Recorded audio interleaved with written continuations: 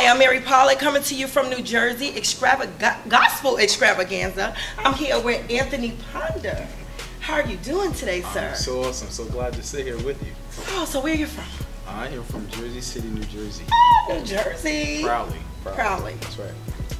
So what inspired you today to, do this concert?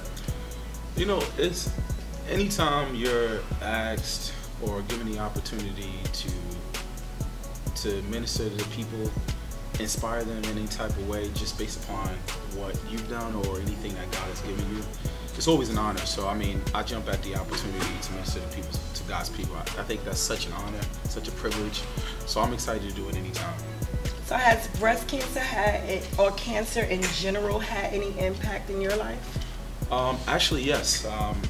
It's very interesting. So maybe about a year ago, on 4th of July, I lost my grandmother to cancer.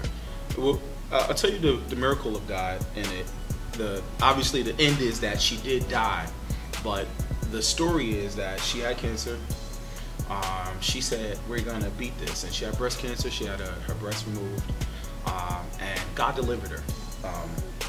And then it came back maybe like 2 years later, and we lost her. But here's the deal. My realization for it was that the first time God delivered her or set her free from cancer for us, so that we could have more of an opportunity to spend time with her. And then by the end, my grandma was 85, so she was tired, she was hurting, and she was exhausted. So for me, the healing in it was that God delivered her for her.